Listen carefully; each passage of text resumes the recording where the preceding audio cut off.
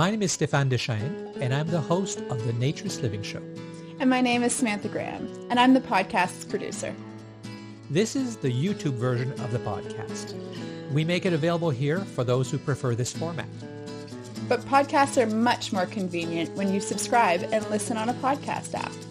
You can find us on Apple Podcast, Google Podcast, Spotify, iHeartRadio, TuneIn, Stitcher, Deezer, Overcast, and many, many other places. Please visit NaturistLivingShow.com for more information. But for now, enjoy this YouTube version of our podcast.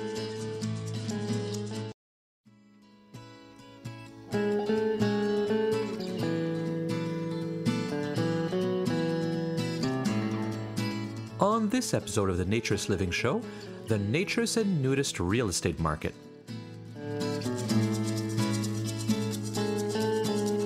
This episode of the Naturist Living Show is brought to you by Bare Oaks Family Naturist Park.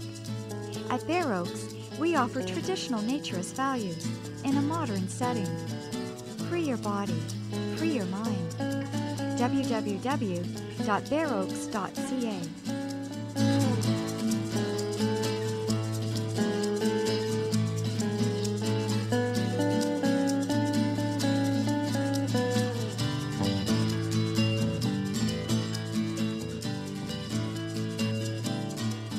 Welcome, dear listener, to episode number 61 in November 2013 of the Naturist Living Show.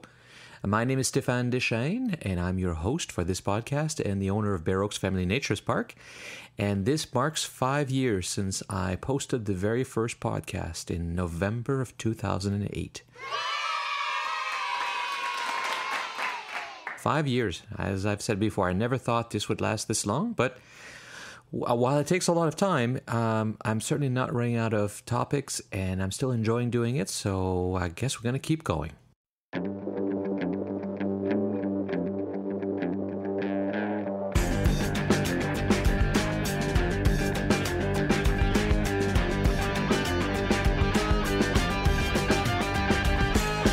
I keep receiving a lot of reader feedback, and as I always say, I really enjoy getting them and receiving them. And while I may be a little slow from time to time in responding, I do read them all eventually and try to respond. I think I do respond to all of them, unless I missed some or so some go into the spam folder.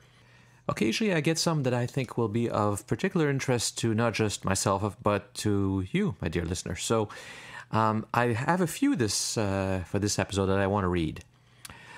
The first one I got from Joe Grattan, and he says, "Thank you for the podcast about rape and nudism. It explains to a T how a 35-year-old male victim, brutally raped, can become a social nudist. I never told anyone until I also realized, 1.5 years ago, I needed to do something drastic. Social nudism was my personal choice of therapy. Then I also decided to see a counselor after my first non-landed, travel, family-friendly social. The counselor thought I was nuts, but also understood my reasoning if it worked in my favor. If it did help me take down so many walls I had created, and that have been reinforced to the point, so I thought, they would never come down. Emotional freedom, self-esteem, talk eye to eye, stop hiding in the corner of a room, nude people, men and even women, trust people again, etc., etc., etc. I used to love swimming and sunning around a beaver dam when I was 11 to 13 years old. However, at age 14, it took me an additional 14 years to 28 to get back to my bare roots. I found a new spot hidden in the woods, and until this past summer, I was still using the same one in spring and autumn. An additional 21 years, 49, to finally become who I always was and never was able to be. A nudist, not a rape victim. Last summer, June 2013, was my first nudist resort in northwest Vermont, coming from southern Maine. A full week of no clothing without a care in the world about fear. I can still hide in the corner, but that is when I am in a non-nudist setting. When everyone else is nude, or they accept my being nude at that moment, I feel free in so many ways. When I removed that layer of clothing, I also removed a thick layer of discomfort and fear beneath it. I will embrace nudism for the rest of my life and fight to keep nudism safe for everyone, especially rape victim. Bear hugs, Joe Grattan. A very powerful testament from him to his experience and how naturism can help you. And there was a podcast where I talked about people being abused and interviewed people being abused. And obviously it touched a sympathetic chord with him. And so I wrote to him because I never read these without asking permission, and asked whether I could read it and use his name. And he replied quite enthusiastically. This is what he said. Thanks for your reply. Hell yes, you can read this on the next podcast or any other thereafter. I have had others listen to that part of the podcast as well. It helps them understand why or how a rape victim of 35 years can become a social nudist and become a 1-year survivor. Now I am completely open about my life even to strangers. Though nudists and those that at least accept nudism are the easiest. Now to take my new self and intertwine it with my friends and family still around from my old life. They were part of whom I put behind my walls, and they are the hardest to let back in. Though I had a great chat with my sister November 9th, that is a huge step in fixing a rocky history we've had. And I openly spoke with my daughter November 10th and opened up about a lot. I am not the same person I was 2 years ago. And it all started with my wanting to get back to my bare roots and enjoying being nude with nature. Having the strength to get to my first indoor nude social has introduced me to a part of me that was gone for so long. Nudism was one closet I needed to open. Rape was another. Now I am on my way to open every closet I have with a secret behind it. I have listened to every one of your podcasts. I never seem to get to the latest one until a month or so behind. But when I am notified of another, I make sure I listen to the oldest one I haven't listened to. Well, and thank you again, Joe. That's incredibly rewarding to hear that something that we've done on this show, something I said, something somebody else said on one of our hosts could help others. And I mean, that is why we do this. This is why we promote naturism. It's not just a little recreational activity. I mean, it's a true vocation. It's a true way of saving people. And I'm glad we could help. Another email I received, the person who wrote it asked to remain anonymous. They say, Dear Bear Oaks, ever since I was a young boy, I've enjoyed being nude. I can't explain why, and I don't remember when it started. I just know I have. I always said the fact that I liked to be nude because I thought it was weird, and I grew up wondering if there were other people like me. I didn't discover there were nudists till the one day I stumbled across a podcast on iTunes of an interview with Stéphane Deschênes, who was talking about naturism. This is the interview I did before I started this podcast. I did a podcast with the FCN, general questions about naturism. It's still available, and there's a link, in fact, on the show notes at the very top that links to that original podcast. But getting back to his email, I listened to that podcast several times. It was a relief to finally find out that there were other people who enjoyed being nude. It wasn't just me, and there were places people go to just be in the nude. I now wanted to go to one of these places and found out there was a resort nearby called Cypress Cove. However, I was not able to go because I was too young, and I never wanted to tell anyone I liked to be nude. It was and still is embarrassing for me to tell people, even my family. This is something I'm working on. When I got older and had my own car, I still could not go to Cypress Cove because I was a single male. Just this year, I married a wonderful young woman who accepts me completely for who I am and the fact that I like to be nude. She also likes to be nude around the house occasionally, and we both like to sleep nude. After a lot of talking about it, my wife and I finally went to Cypress Cove for one night at the beginning of July this year. It was a wonderful, relaxing experience. I was nude the entire time. My wife preferred wearing a towel most of the time and says it will take a while for her to get used to it. But one day, she hopes that she will be able to be fully nude with me. The only problem I had was I kept getting small erections. Not because of any sexual thoughts, but because of my excitement of finally being there. Not sure what to do about that, but hope this happening will go away if we visit often. That said, we both plan to go back again for a visit. It was an incredibly relaxing and very freeing.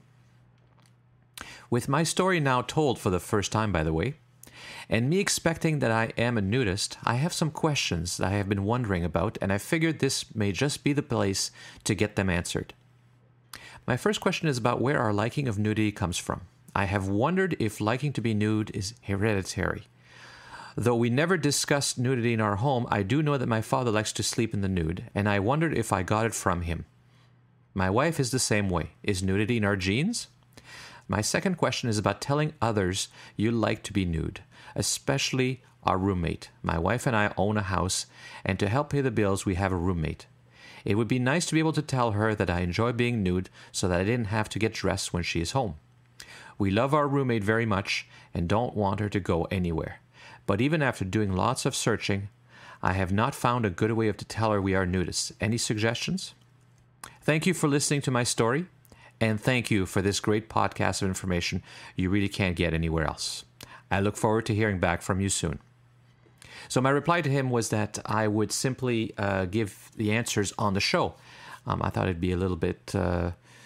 it'd be relevant to a number of people, but also I thought I could get into a little bit more detail. So the first question about liking nudity. Personally, I think it's completely natural. We've done a number of shows where we talk about what is the natural way. I always say that the obsession we have with wearing clothes, the fact we are embarrassed, ashamed, and even are offended by our own image is normal, because that's the way it is in society, but it's not natural at all. Naturism, ethical naturism, as I've discussed in one of the shows, is about finding our way again. So I think it is in our genes. I think it is hereditary, but I think we all have it.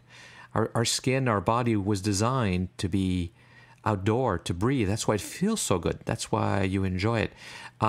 That's why you get these minor erections, as you said. When it's new, when it feels so good, that's a fairly natural thing to happen. And I suspect they're not huge, shall we say, flying the flag kind of erections, but just this kind of feel-good thing that happens. And yeah, you do get used to it. It always feels good, but it's never quite as extremely unusual and exciting as it is the first time when you finally feel free for the first time. So yeah, I think it's completely natural. I think it's hereditary for your wife as well. She likes to be nude where at this point it feels natural and normal because of what society has taught her. But eventually she will learn to be the way she was when she was a small child. Because I have never met a small child, a really small child, before they've ever had a chance to be told that their body was shameful or that being nude was bad. I've never met a child at that stage who doesn't like to run around naked and just is full of joy and glee. If you have an infant or a baby and you take their diaper off, you can see how excited they are to not have the diaper on. I would be too if I had to wear a diaper. So I do think it's completely natural. The second question is about telling others. I keep playing with an idea of how to tell people, being an actual topic for a podcast. I think there's the key to telling people is, first of all, to be very sure of yourself and believe in it. If when you tell somebody you sound like you're ashamed or embarrassed, they'll hear that. They'll sense that. And that'll give them an impression that what you're doing is something wrong. So you have to be very sure of yourself, and you have to know the answers to all the typical questions you get.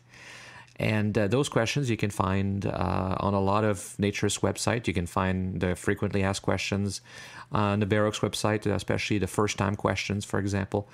If you're dealing with children, there's a whole section that we have on children and naturism. If you know the answers to those questions and you understand them, don't just memorize them, then you should feel pretty confident you can have a discussion with anybody, and you can't really lose the argument about whether it's right or wrong, unless somebody defaults to something very subjective and vague like, I just think it's wrong, or it's against my morals.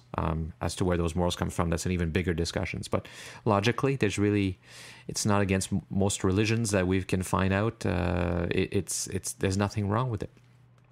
I also believe in not making too big of a deal of it. If you took a bunch of people or your roommate and you sat down, he says, "Sit down, I have something to tell you," and you both sat across from her, and you very seriously said, "We are naturists," you're making too big of a thing. Naturism or being nude and around the house is normal.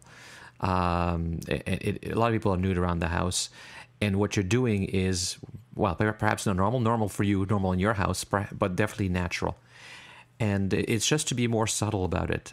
One of the ways that I've suggested people is, if you get a mug, we have a mug at Bare Oaks, but maybe there's a mug at your local club or a mug from Cypress Cove, and it says nudist on it. Ours has little cartoons of nude people on it, and you have your coffee in it.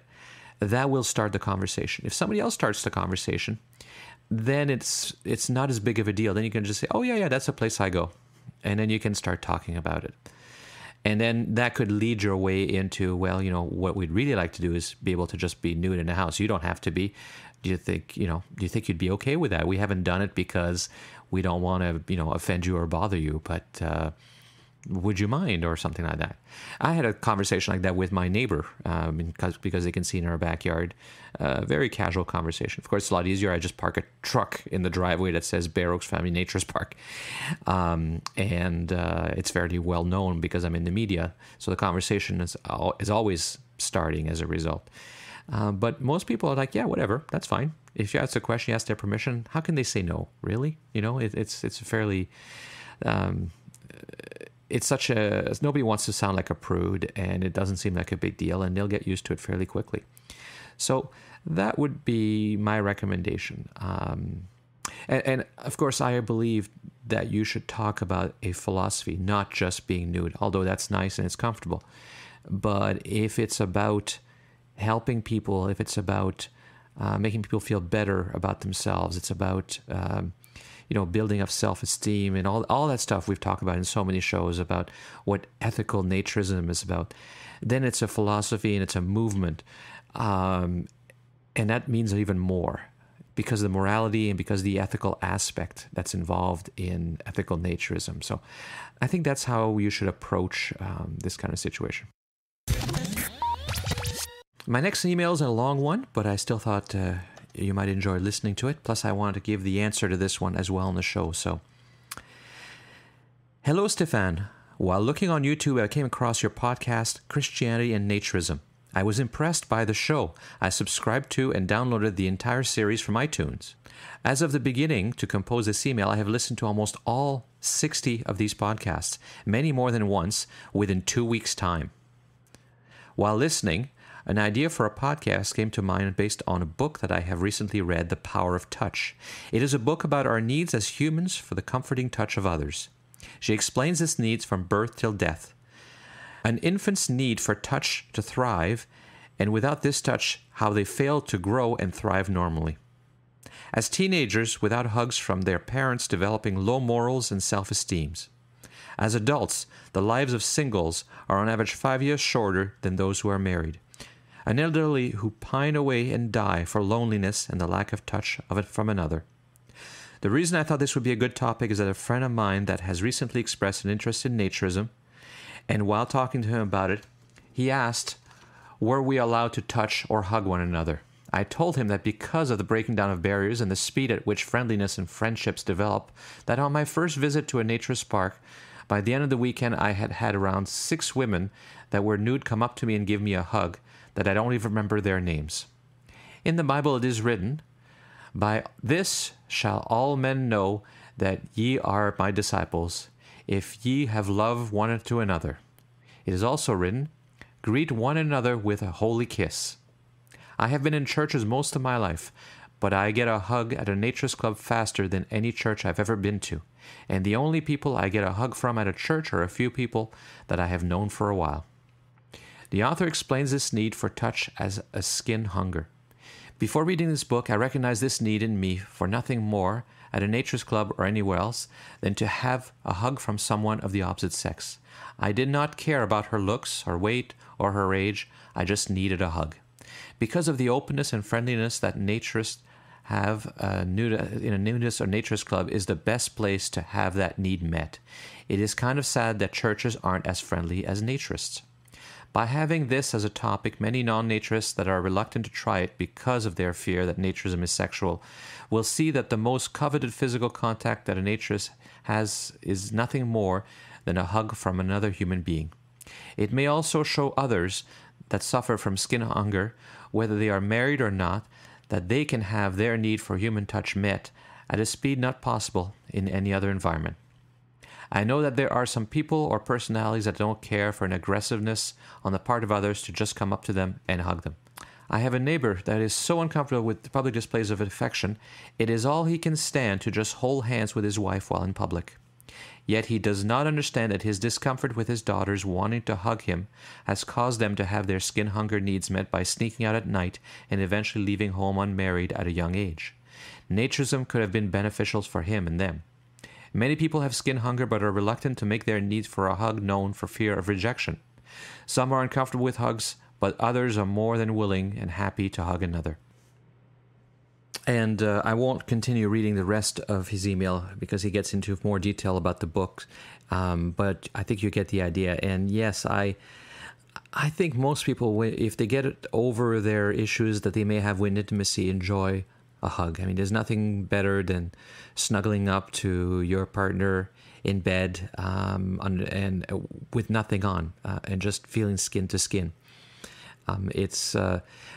I remember with my infant boys when they were born and having them their skin against mine on my bare chest, feeling the breathing as they were sleeping happily. It seemed to calm them to have touch, and there's lots of evidence that that's good. So absolutely, touch is important. And a lot of people are surprised with the idea that you might hug in a naturist environment. And it is, if you are used to the fact that the only person whose skin you feel against yours is somebody you have some sort of sexual relationship with. And for a lot of people in the textile world, that's the way it is. But when you get used to it, there's lots of people that I hug that I know. But you do have to be careful because, again, it is a social taboo.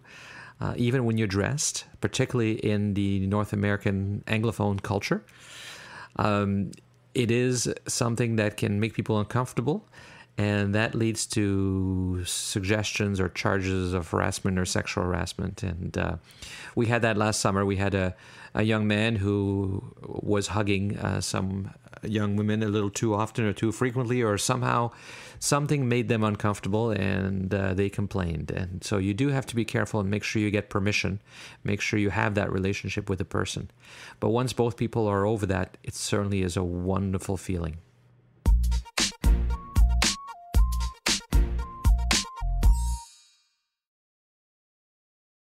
So hi, Felicity. I'm not reaching you in New York today. No, hi, Stefan. I am actually in Palm Springs, California. Wow, what's there? Yeah, we're at Terracotta Inn, this little nudist resort in Palm Springs. Well, I've heard of it, but not everybody who's listening might have. So can you describe it a little bit for everyone? Yeah, it's actually a couples-only resort.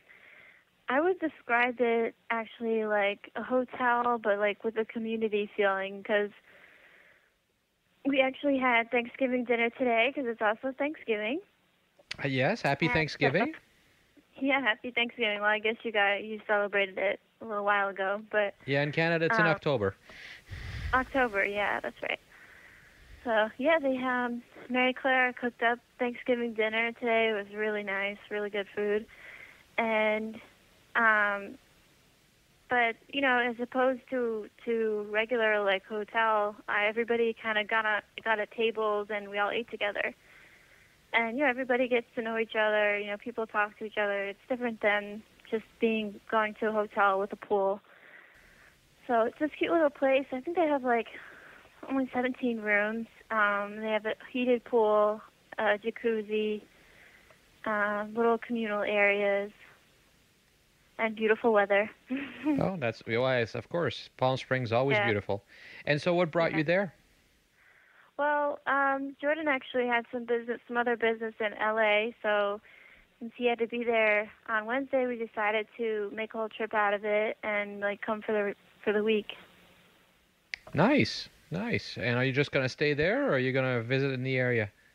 I think we're going to stay here overnight, and then we also might check out Desert Sun, which is also in Palm Springs.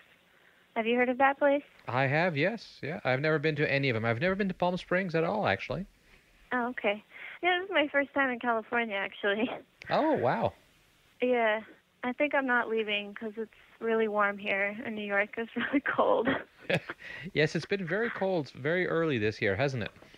Yeah, and there's all kinds of crazy weather going on, too. I think we were lucky to get out the day before it all really started to come in. So, what else is on your mind? What have you been blogging or thinking or talking about these days? Well, Jordan just actually wrote a new blog post that we haven't posted yet because we've actually been talking about selfies. Selfies? Well, that's a new word for me. I mean, I've heard it before, but I've only, I think, heard about it in the last year. Yeah, well, I guess everybody knows about it now. I mean, I guess it's been around for a while, but the Oxford Dictionary actually chose the word selfie as their word of the year. I didn't even know they chose the word every year, but now I know because it's selfie. And, some people love it, some people hate it, I guess, but some people just hate selfies. People like rag on selfies, but in the nudist community, it got people talking about nudist selfies. Mm-hmm. Basically, a selfie is, for those who may not know, it's just when you take your camera and you hold it out from yourself and you just take a picture of yourself.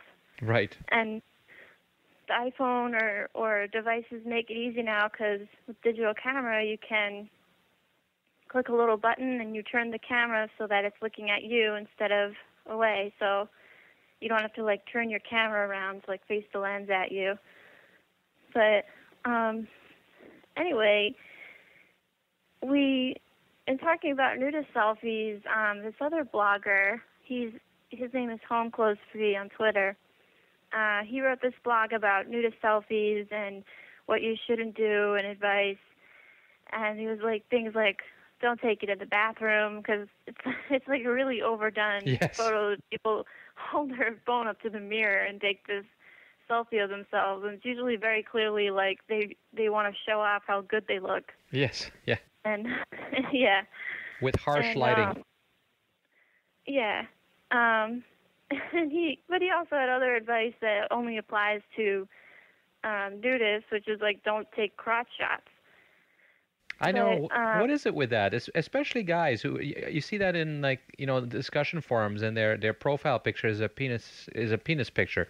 I know we're cool about all that, but when you put all the focus just on a penis, it starts to get away from the totality of the person and just becomes about the sex again. Yeah, exactly. It's really weird. I mean, not even just that, though. I mean, I think of these pictures that, the social network True Nudists. Yeah. A lot of the guys, there's this very typical shot. I've seen it so many times. And a lot of men do it. Mostly older men, because I think it is mostly older men on that website. But I'll try to describe it. They are sitting down, or maybe they're laying on a bed, and their torso is reclining, and their legs are kind of spread open. Yes. So it's the focus of the picture is very clear. Yes. Yeah, super. I just don't understand why they take this picture. I don't understand it's like. Is it like Jordan thinks it's look at me, I am man. I have a penis, and I know it's like they're flashing in some cases. It's either that shot on the bed, which I've seen, or sitting in the chair, just with their legs spread. It's and just full dead on picture. I mean, they're unimaginative at best. They that's not how you take a good picture, dressed or nude. It just doesn't work. It just looks blah. Yeah. I mean, I'm trying to understand, what goes through their mind. Are they purposely trying to show off their crotch, or do they think it really looks good? I don't know. I don't know. It's hard to tell, isn't it? Yeah. Maybe we'll find out when if we ask our community what the mentality behind it is. I mean, it's also like, it's not even just, okay, you want to like show off your crotch, but it's also like super awkward. Like if you're on there for dating and you're trying to get women, yeah, I'm pretty sure most are not going to be enticed by your crotch. Well, does it work on you? No, not so far. That's not how Jordan got you then. Yes, that's how he got me. Actually, yes, it was a really hot crap shot on. Well, so in your blog post, are you going to give the guys some advice on how to take good pictures? I guess so, but it's like I'm not sure that it's real nudists who are like taking, to say like don't take a picture of your penis and use that as your profile picture. It's pretty obvious to a real nudist. Like I don't know, maybe it's not like, maybe it's, well, if my penis is not erect, then it's not a sex picture. It's just a picture of my beautiful penis. Yes. Well, and maybe it's just such a novelty for some that it's their first time out, if you will, and so that's what they think they need to focus on because that's what they've had to hide all their life. I don't know that maybe. Yeah. I've never asked, but I know exactly the pictures you're talking about, and it's always been. I'm so good. Yeah. Like what the heck, Yeah, because they're everywhere. It's a phenomenon. Or it's an exhibitionist thing also, probably. Yes. In some cases. Yes. So good. Well, I look forward to reading the blog post. And how is the new website running, by the way? Everything going well? Yeah, everything's going well. We're still working out a few issues with our new forum. But, yeah, everything's going pretty good. Good. And any upcoming activities you want to tell people about? No, not so far. Hopefully, the holidays get to be a pretty busy time. So we're looking to do stuff in like January, February. Okay, well, we'll keep looking, keep on the calendar of Young Naturist America, and hopefully we'll see some really exciting stuff in the near future. Yes, definitely.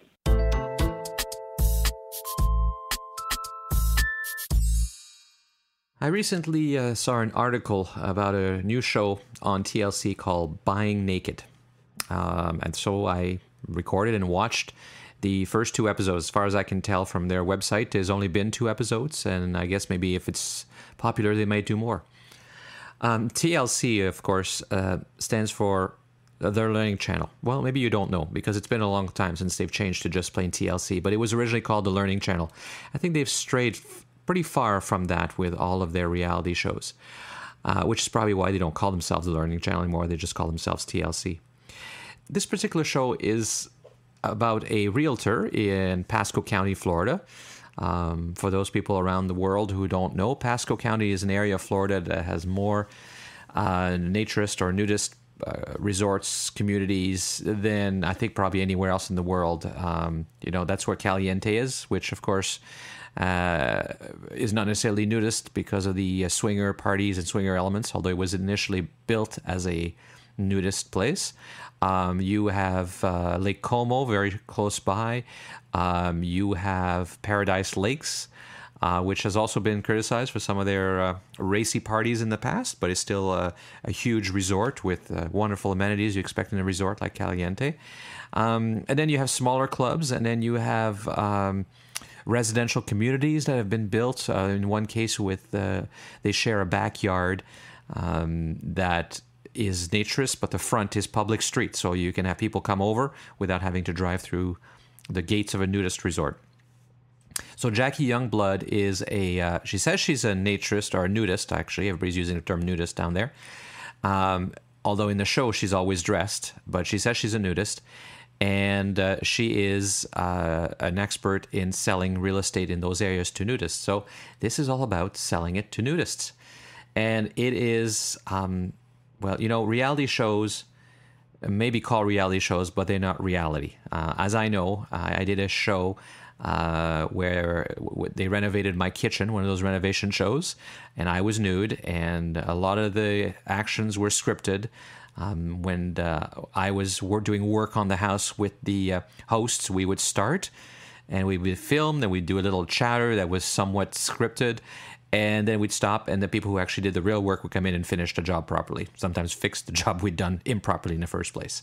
So reality is not so real, and clearly this is not that real either. First of all, there is... well, let me just play the clip so you can hear the introduction of it, and I'll give you an idea of the style and the tone.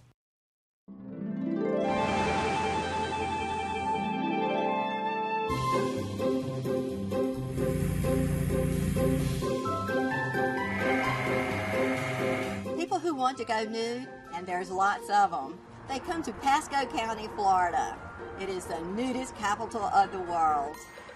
There's over a dozen clothing optional communities in this area. And when people want to buy nudist real estate, they come to me. I've already sold over 25 homes to nudists this year. Top that. Nudists don't wear clothes. However, when it comes to money, they have deep pockets.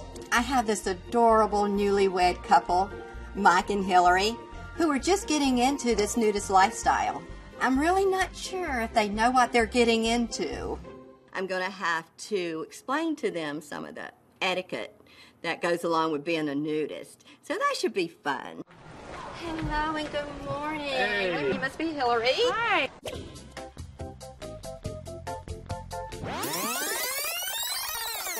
Okay, come on guys, let's take a look at the master suite. Oh, okay. All right, this is nice. This room might be a little small, but I think it's something that we can work with. Come on in, take a look at this, Hillary. No way. This is fantastic. It's important to have big closets because I do go to work. Michael goes to work too. And I have a lot of shoes. Come on out and take a look at this. Holy crap, Jackie. Wow. This is like an oasis. Oh man, this is perfect. Mike, check this out. This is seriously like what I've been looking for. It was a mini nudist resort in our own backyard. Look at the dipping pool. Wow. That Just is get up in the amazing. morning and walk out here and get in it. You can come over, turn on the misters here. Oh, wow, look at that. This is definitely a bonus. You have your bar here. Oh, this is my dream come true right here. Look at this. Any and everything you want right here at your fingertips. We can have parties, make drinks. Here at Mike's Bar, no shirt, no shoes, no problem. So as they take the prospective buyers around, they must have spent a huge amount of time shooting scenes with objects in the way of nipples and penises and groins in general. Jackie, of course, is always dressed, which seems really odd to me because the prospective couple that's buying the house in both shows, that there's two different couples, are nude all the time and seem to want to be nude all the time, which is great. But we know that even in these resorts, people are more clothing optional, and so they might just as well be dressed as well. And if the realtor was dressed, I might be dressed. But it's all about the shock value. It's all about the funny stuff. It's comedy. Even the rules, they stop every now and then putting and have these. They freeze the scene and they have these nudist rules so that people can learn all about the rules about nudism, like nudist rule number 41, nudist proof your dog by filing down their nails. Yeah. And nudist rule 14, avoid tan lines or people will know you're a newbie nudist. This one is, nudist rule 56 comes after a comment about the counters being too low. I'm not sure why any naturist or nudist would say this, but they did. And so nudist rule 56, kitchen countertops should be higher than your genitalia. And that's what they're playing on people's gross out factors who are in the textile world, who are just imagining, penises being flopped onto counters as you're doing work or something like that. And then in one other part, the prospective buyer suggests that the stove is a little too close to the island, which when you look at it's just fairly normal. And it says, nudist rule number 32, keep your body parts a safe distance from hot stove. Because the the prospective buyer says, from a nudist point of view, the distance between the stove and the island is a little close. I mean, really? I mean, they're houses. That's all they are. Yes, they're in a naturist environment, and that's great that people are doing it. I guess ultimately any show that seems to be normalizing the idea that you can be nude and live nude is great, because it normalizes the idea that the body is something you can get used to and not something to be offended by or ashamed or embarrassed by. Although these two couples are in very good shape and are very young. One in particular must work out a lot because he's very muscular. So they're certainly not necessarily your average American for being in the U.S. And they don't talk about the philosophy. They don't talk about naturism. They certainly don't talk about ethical naturism. They don't talk about a lot of those psychological, emotional, and physical benefits of naturism and the nature aspect. But to be fair, they're saying nudism.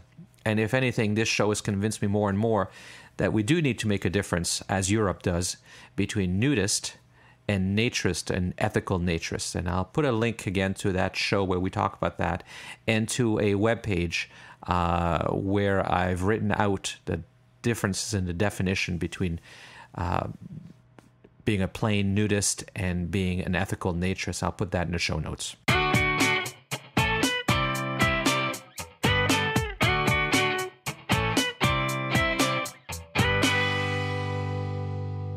But while I was on the Bare Necessity cruise in last February of 2013, I did meet April Genter. She also specializes in doing real estate in the Pasco County and doing real estate for nudists in Pasco County.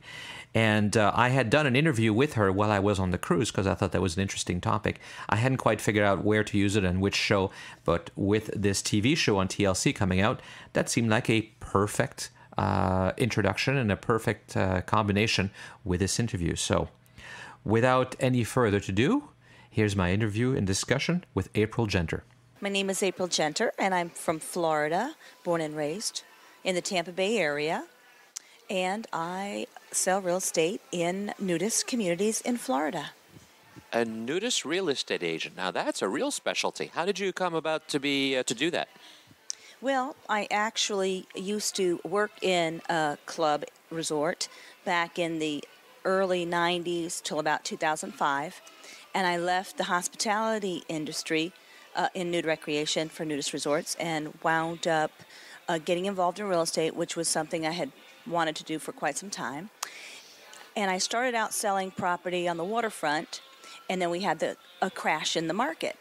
And people had continued to ask me that had property in nudist communities if I would list their property. So I decided that made a whole lot of sense, and decided to focus on helping nudists live their dream, to live life nude.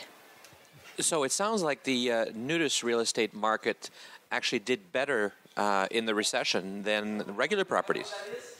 Initially, this is true, and historically, nudist real estate would sell at about 30% more than properties on the outside in textile communities. And that was pretty historic, a trend that we saw in Pasco County. When I got into selling real estate in 2006, when the market crashed, and I started selling inland in mid-2006, 2007, I noticed that property values were not coming down in Paradise Lakes, at Caliente, at the Woods, at Paradise Pines. And it was fascinating to me to see that people were still paying a premium in 2007, 2008, 2009 in the nudist real estate market.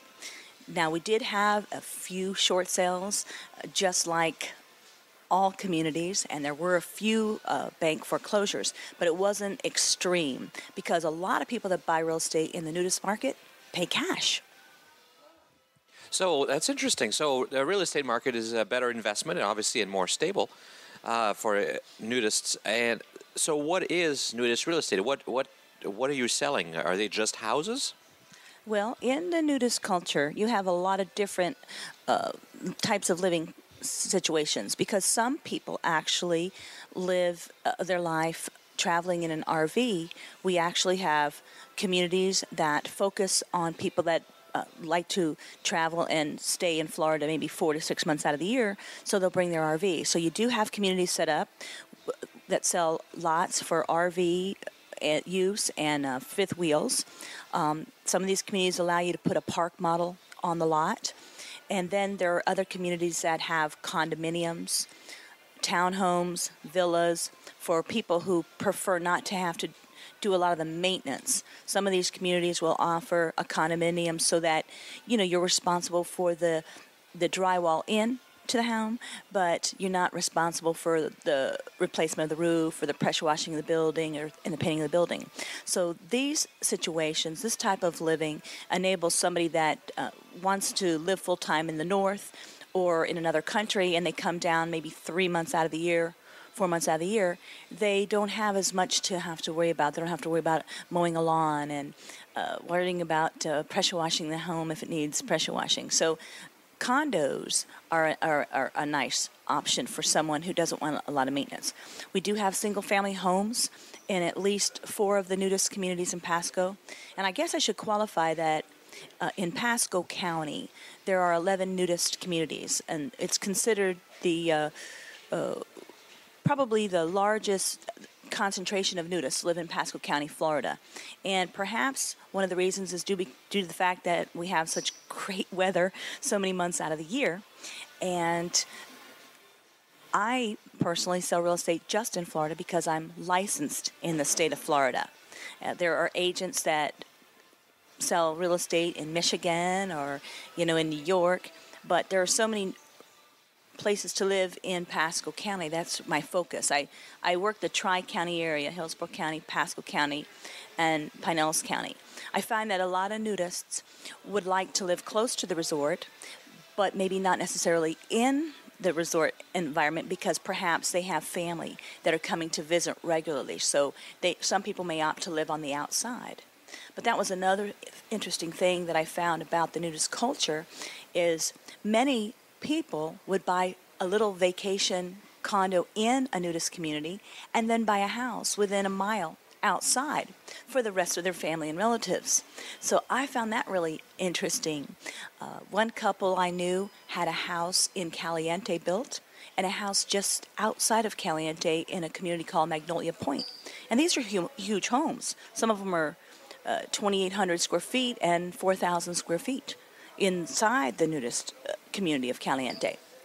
So it's very interesting to me that some people had that kind of cash to be able to own inside and outside. Now there is a hybrid nudist community that was built about 12 years ago. I think the inception of the concept came together, and there were 2 realtors that sold real estate in a community outside of Paradise Lakes. They were selling townhomes, and it was not a nudist community, but they kept finding in the early 90s that all these people that were buying there were members of Paradise Lakes or Lake Como, which also is a nudist community. Lake Como was established in the 1940s, so it was the first nudist community in Florida. And that community consists of mobile homes, RV lots, park models, and they do have a camping area. Now, going back to this community where these 2 realtors were selling pre-construction townhomes, one of the common factors when they'd ask nudists why they were buying on the outside, some would say, well, I'm still have family that would be coming down regularly, or I'm still in a profession where I have to entertain at home, and my clients might feel uncomfortable coming to a nudist place, so they didn't have the freedom and the flexibility to live on the inside. So these 2 gentlemen decided to get together and develop a community for people who wanted to live life nude, but not have their guests or family relatives be exposed to nudism.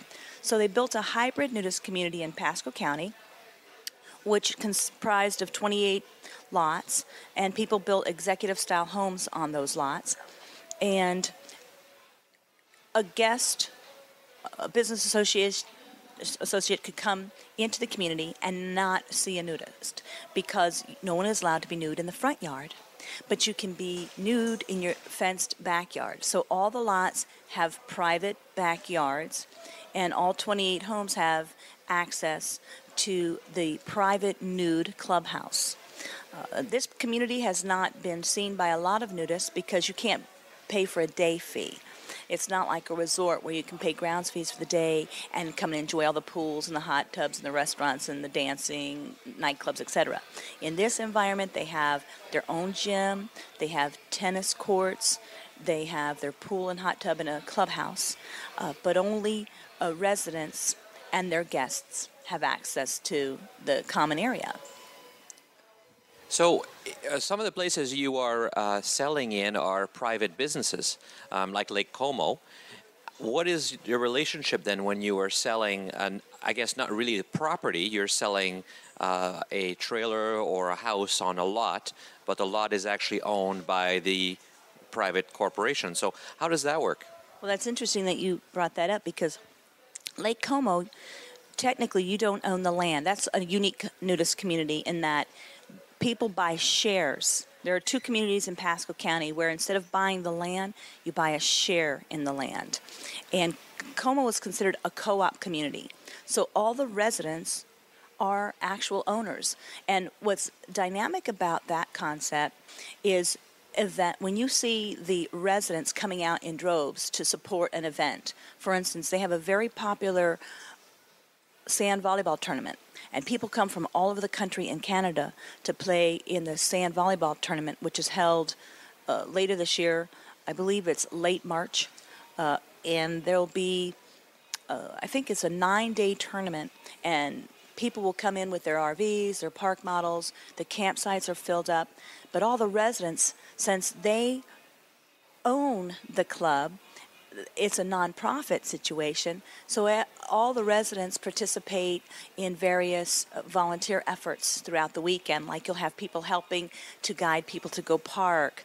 You'll have people serving up free corn on the cob or whatever they do that day because they'll have a lot of different activities and they have games for people to play throughout the weekend. And it's just amazing, the volunteer effort when you have a club community where it's not for profit, everybody owns a share, and so you tend to find prices on liquor in the restaurants a lot cheaper, but they have done an excellent job maintaining the club area. Now, I don't generally sell real estate in Como because they don't have tax ID numbers on the lots, so it's hard to track the sales. And when you're a real estate agent, buyers tend to expect you to be able to show them all the recent comps and show them what everything else is sold for so they can make an informed decision as to what to pay when they're making an offer on a property.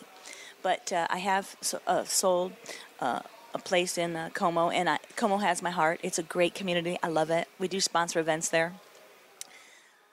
Paradise Lakes, Caliente, those specific resort communities, residents do buy and get, when they buy their property, they do get a tax ID number. They don't share in the profits. The club owner, resort, they run the business for profit. Now, Como and Paradise and Caliente, all those communities are resort communities, so they do collect day fees. So if somebody wanted to come out to the resort for the day to Lake Como or Paradise Lakes or Caliente, they can pay a day fee and come out for the day and sun and see what these resort communities have to offer. They're all very diverse. All three of these clubs are very large communities. At least one of the communities is at least 85 acres, and then it goes up from there. At Lake Como, they have a beautiful lake, and they have sailboats, small sailboats, because it's not a huge lake. It may be a 70-acre lake, but it's a nice lake where people can take a catamaran out or a little john boat, paddle boat, and you can get out for a few hours and enjoy cruising on the lake or just paddle boating. They do have paddle boats there. They have a wonderful restaurant called Butt Hut is actually called the restaurant. The little bar is called the Butt Hut, but the Bare Buns Cafe is the restaurant, and they're separate. This community has a lot of nature trails. They have a wonderful tennis court area, beautiful clay tennis courts, which they resurfaced last year, and they have tennis tournaments there regularly, and they have a 5K run that's very popular. Now, Paradise Lakes is a community of condominiums, townhomes, vacation condos, cabanas, park models, single-family homes, and RV lots. So you have an extensive variety of types of real estate. The condominiums, you can buy a studio that's about 380 square feet, or a little vacation condo that's only 456 square feet. So a condo like that, a lot of people will tend to put into the rental pool. Some people will live in them full time, but they're perfect and ideal for people who may want to come visit 3 or 4 months out of the year, and they can keep it for themselves, or they can put them back in the rental pool. And there are quite a few people that manage rental properties. Paradise Lakes, actually, sadly, about a year ago, I think the owner passed away, and his wife was left with it, and there was a question whether she was going to sell it. So do you know what the status is of Paradise Lakes? No, actually, his fiancée passed away as well. John Foyer died in a horrible car accident in Texas, and she was in a tragic accident as well, and she died 2 weeks later of complications. His daughters inherited the property, and that they decided that they would put it on the market, and they focused their focus, and they expressed this in the nudist publications, that they wanted to sell the resort to somebody that was conscientious of our membership and our nudist culture. So they wanted to sell it to somebody that was passionate about our nudist culture and continue, obviously, to maintain it as a nudist resort destination. A couple bought it, Jerry and Pat, and they bought it back in September, and they have been sinking a lot of money back into the resort. We're seeing they've been resurfacing the pools. There were some leaks in one of the hot tubs, and they've been working on that. They've been creating all kinds of fun activities, and they're drawing in a good crowd. I would like to make mention that a resort may be separate in the way it's managed than the homeowners associations. And for instance, in Paradise Lakes, there's 6 or 7 different homeowners associations. Because it was built in stages, the original phase of Paradise, the condos were built in 1991 and 1992. So you have a homeowners association that manages the funds that are spent on the roads in that phase of the resort and the common areas. So if you were an owner of one of the condos or the single-family homes or mobile home in the original phase of Paradise, you pay a fee every month that covers the grounds, the common areas. And what I've found fascinating about Paradise Lakes and this phase, the original phase of Paradise, is that in times of trouble, this particular community actually had quite a substantial money in reserves. And I was very impressed because there are condominium communities where some communities found maybe a high percentage of homes for sale, and maybe some people fell into hard times and they couldn't pay their homeowners association dues. This particular community it was one of the most impressive, well-managed HOAs I've seen as far as the money that they had in reserves. Maybe 3 to 4 people were behind on their HOA dues, which is phenomenal for a community that has over 200 or 280 properties to manage. I can't remember the exact number, but I think it's around 240 or 280 in that phase. And only 3 or 4 people being delinquent HOA dues is unheard of in condominium communities. And they have a tendency to put the money back out there where you can see it. Like a few years ago, they built a beautiful dock on the lake for the residents to enjoy. They put in 10 fun and sun spots, and there was no special assessment for that. They used these funds to put pavers in near different condos where people could bring out barbecue grills and patio furniture and stuff. So let's say, for instance, a friend was coming to visit for 3 hours, and they didn't want to pay grounds fees to go to the resort for the day, which could cost you $48. So you could come visit your friend and be nude in front of their condominium at a fun and sun spot and have a barbecue without having to pay grounds fees to go to the resort. If you're only coming to visit for a few hours, you could come directly to your friend's place to visit. Do you only do real estate in Pasco County or all over Florida? Would you do, for example, houses in Cypress Cove? Well, I could sell in Kissimmee because I'm licensed in the state of Florida. I would generally refer out to another agent that's more familiar with another area. Nudist real estate is a little different than ordinary real estate because I understand the needs of what a nudist is looking for privacy, and I try to keep apprised of what's going on in the other nudist communities. But generally, I stay in my Tri-County area because I'm familiar with the subdivisions, and people have very different needs if they're looking to buy on the outside. But and it's a drive. It's about an hour and 20-minute drive for me to go to Cypress.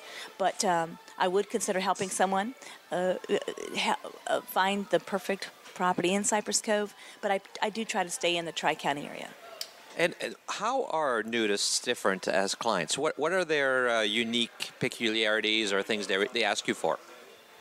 Well, I'd like to qualify that if you're buying real estate and you want to be nude in your backyard, in a nudist neighborhood, they're zoned for social nudism, so the county has given permission and permitting for a developer to build in a nudist community. They had to go for proper permitting, and so you know that you safely can be nude in your backyard.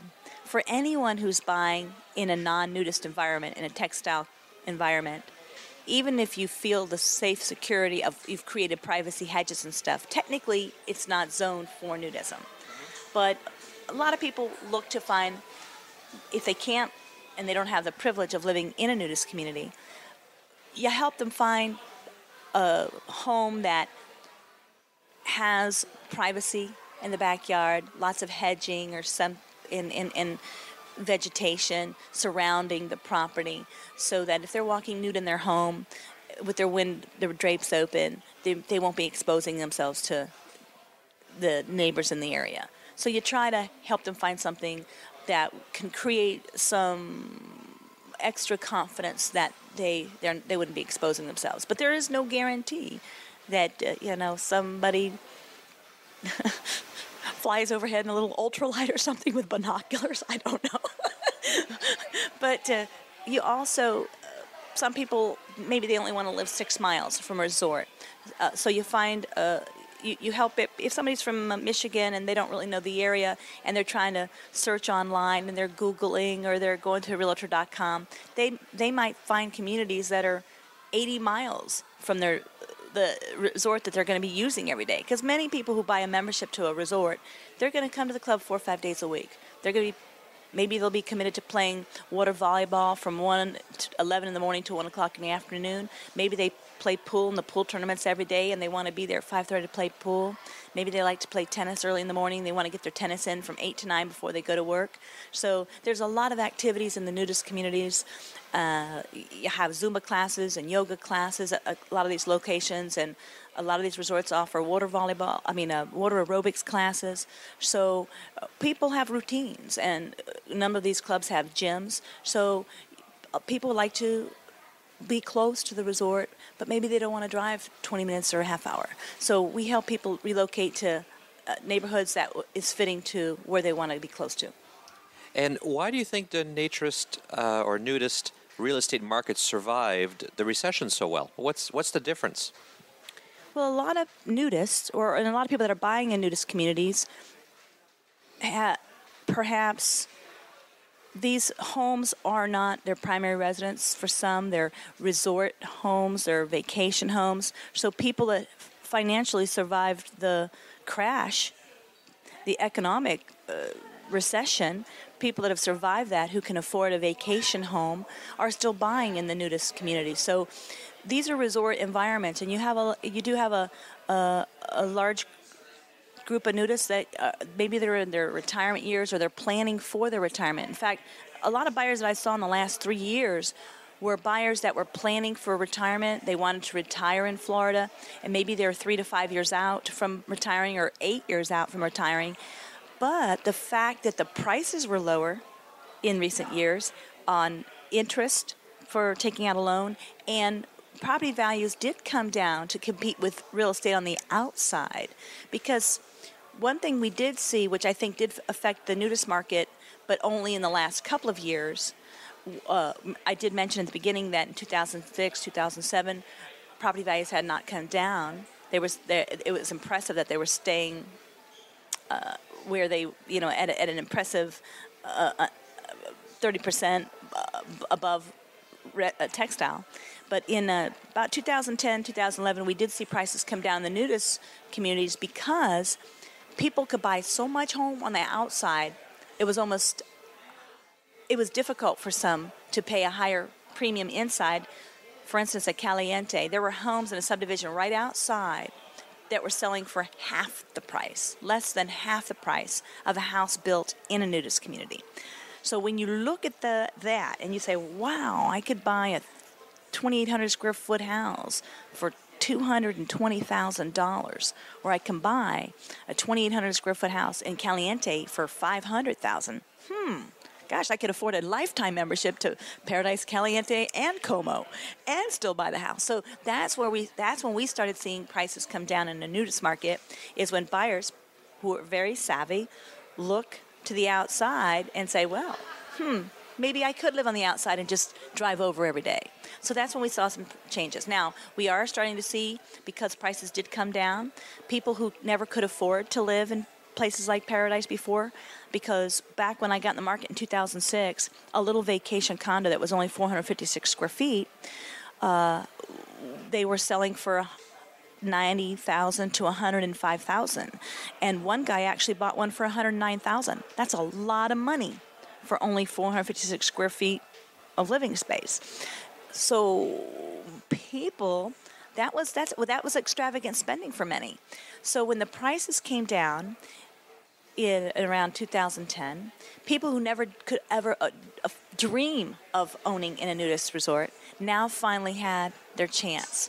So we have found quite a few people purchasing because prices have come down. And right now in Paradise alone, this month, there's about 17 agents I know that work our nudist market. Anybody can sell who's licensed in the state of Florida, real estate in our nudist culture. But there's about 17 of us that really focus on our nudist market. And I know of 12 contracts pending at Paradise Lakes alone this month. That's fantastic. So if somebody is interested in taking advantage, because the prices are still decent right now, how do they get in contact with you? Well, they can come to my website or they can give me a call. And my number is 813-230-4851. Again, 813-230-4851. Or they can also look me up on my website, Sun, S-U-N, Bathers, plural, B-A-T-H-E-R-S, Clubs, plural, CLUBS.com. And they can click to my name where it says Contact Us, April Genter, and I have an email address. And they can put the request in, type out their request of what they're looking for, and I'll be happy to contact them. And as usual, I'll put a link to that in the show notes as well for anybody who's interested.